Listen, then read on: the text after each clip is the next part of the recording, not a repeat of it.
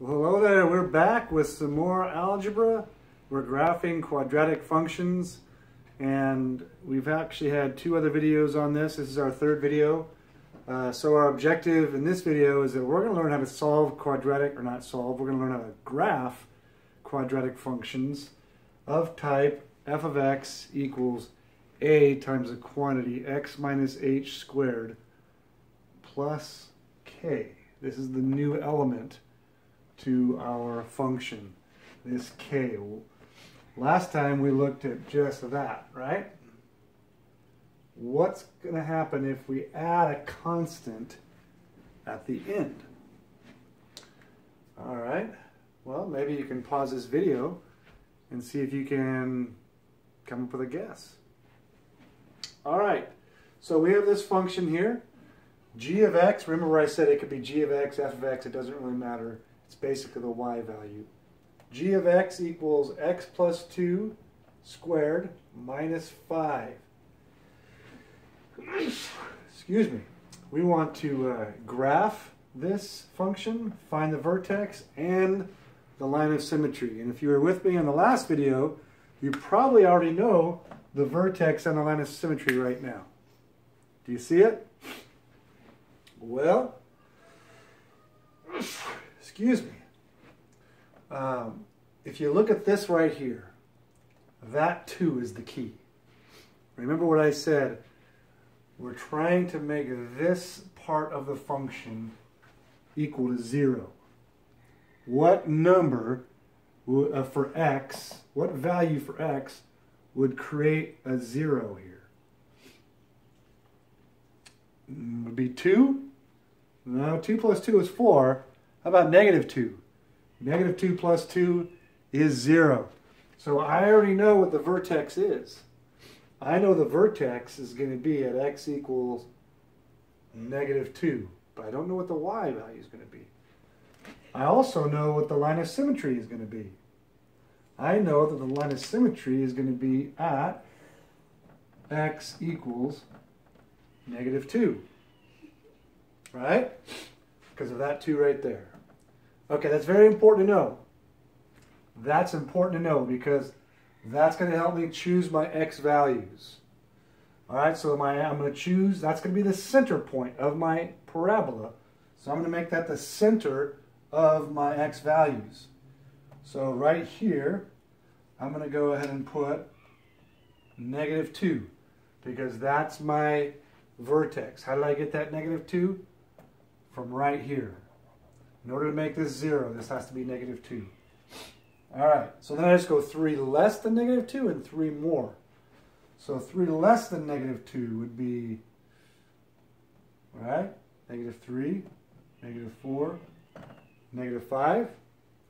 And 3 greater than negative 2 would be negative 1, 0, and 1. So you can see how being able to identify that line of symmetry is very important so that we know what x values to choose. All right, so let's go ahead and solve these various values of x. Let's solve g of x for these various values of x. All right, so let's start with x equals negative 5. All right, so if I want to go g of negative 5, essentially what I'm talking about. G of negative 5. Everywhere I see an x, I'm just going to substitute a negative 5. Okay, so we got x, so I got negative 5 plus 2 squared minus 5. What's that going to give me? Well, let's see. Negative 5 plus 2 is negative 3. And negative 3 to the second power is 9. 9 minus 5 is 4. All right, so g of negative 5 is 4. Okay, how about g of negative 4? All right, that's what we're dealing with now. Well, now I just substitute a negative 4. And I got that minus 5 at the end. Okay, so negative 4 plus 2 is negative 2.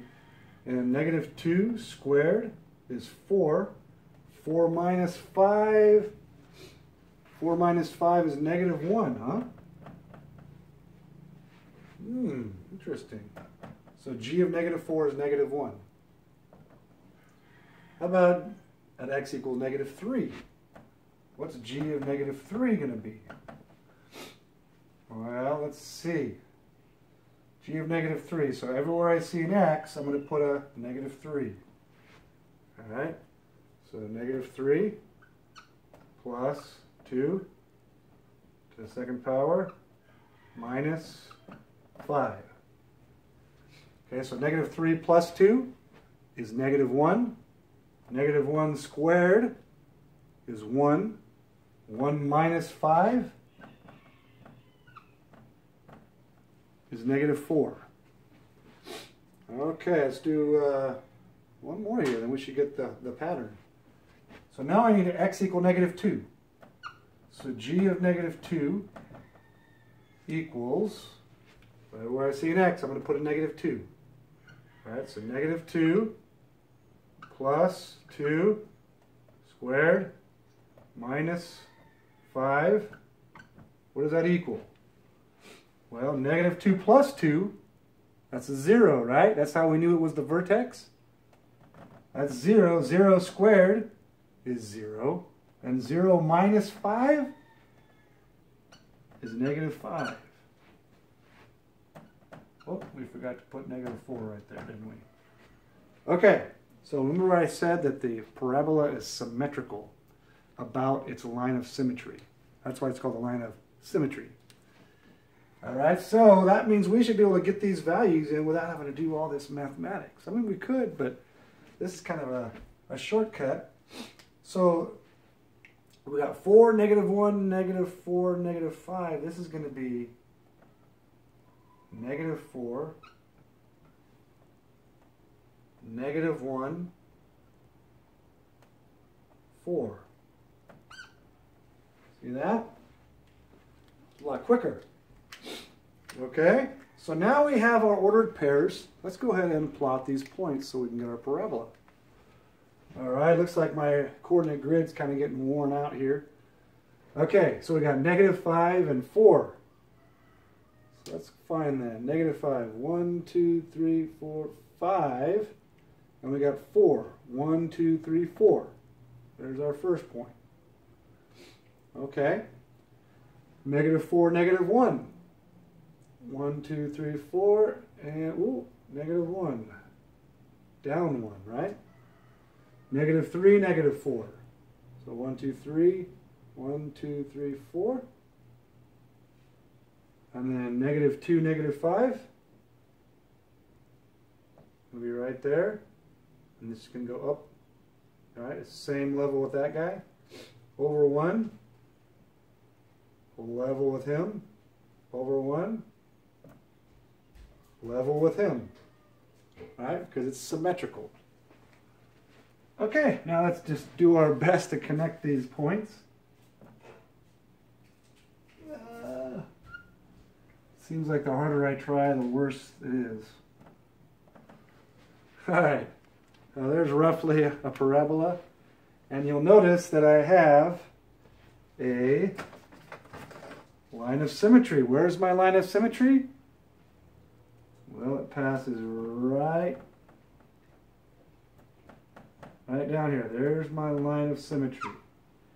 My line of symmetry is at x equals what? Negative 2, just as what I thought. Okay, so what's my vertex? Well, the vertex is right here. It's the minimum point. And the x value for that vertex is what? Negative 2. So that's going to be negative 2.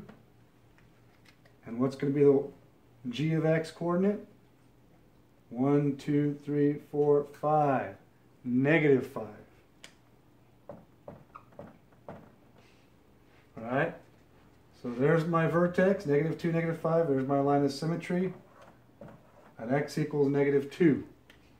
Okay, so now I want you to notice, this is the moment of truth.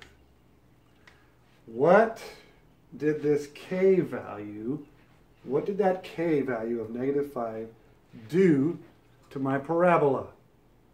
Go ahead and pause the video and see if you can answer that question. Okay, well, welcome back. What did it do? Well, let's see. First of all, we saw that this x plus 2 gave it a horizontal shift of -2.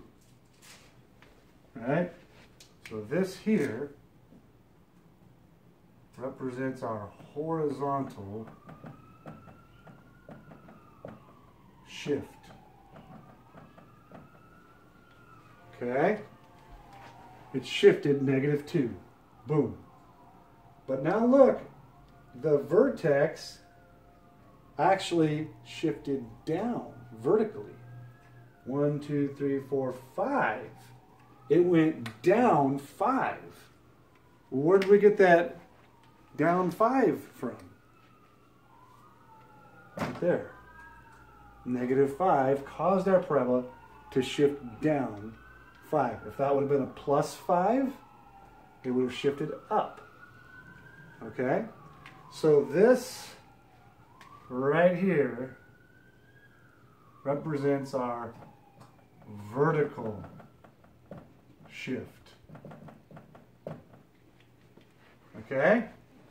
So as you can see, when it's in this form, you can sketch these parabolas really quick. Just by knowing the vertical shift and the horizontal shift, you can get that vertex, get that line of symmetry, and then plot that parabola in pretty quickly. All right? So there you have it. When we have a k value, make sure you get some practice on this. And as always, make sure you subscribe to my channel and you'll be notified whenever I make new videos. All right? So good luck and God bless you, my friends.